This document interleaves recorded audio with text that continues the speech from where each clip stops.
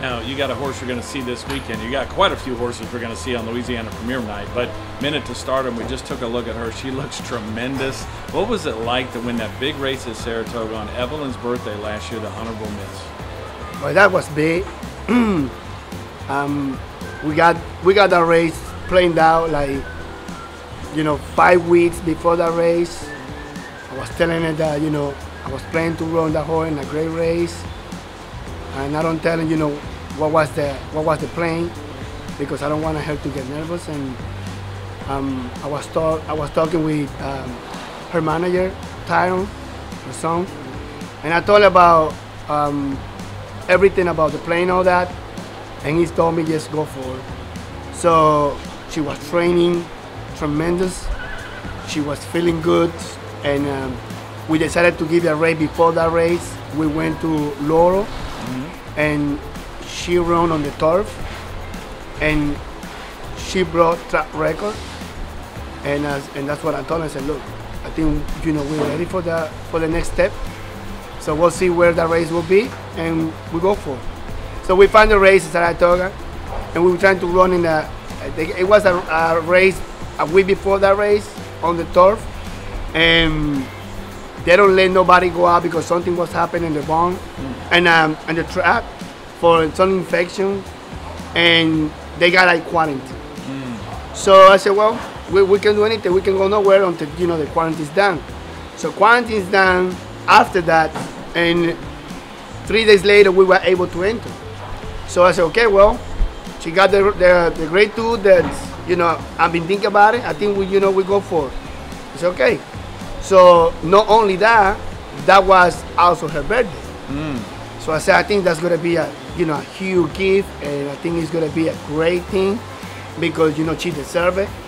She's one of the owners that put a lot in this business and love horses, love the business.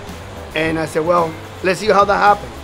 So when we enter, and we give you a word before that race, a week before, she worked 47, easy. And I said, I think, ready.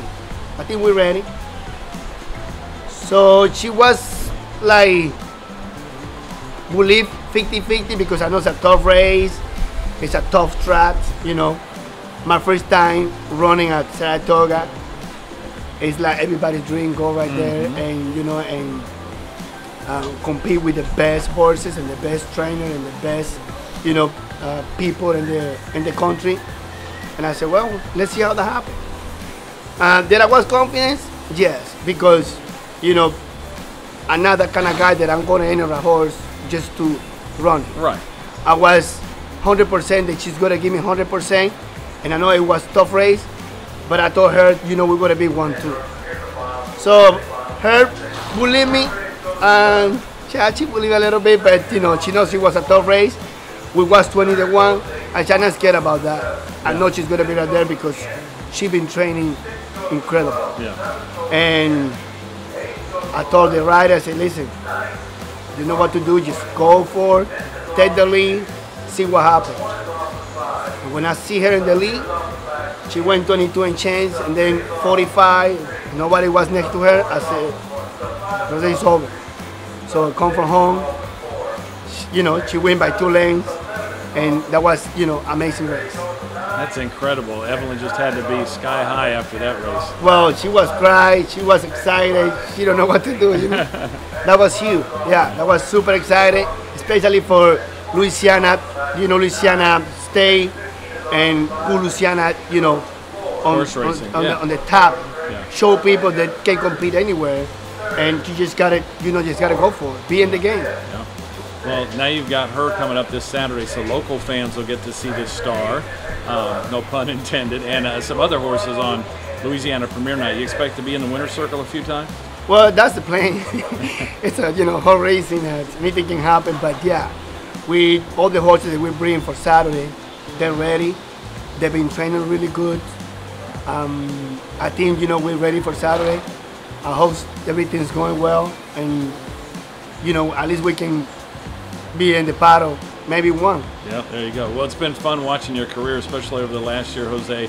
You're one of my favorite trainers, and good luck all week, and good luck this weekend, okay? Thank you. Yeah, appreciate it.